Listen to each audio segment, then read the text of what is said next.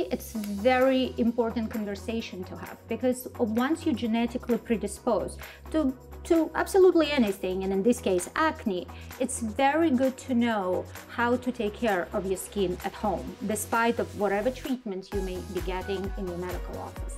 So at home, it would be very nice if you could wash your face, then you use mild exfoliation. I love mechanical exfoliations for acne.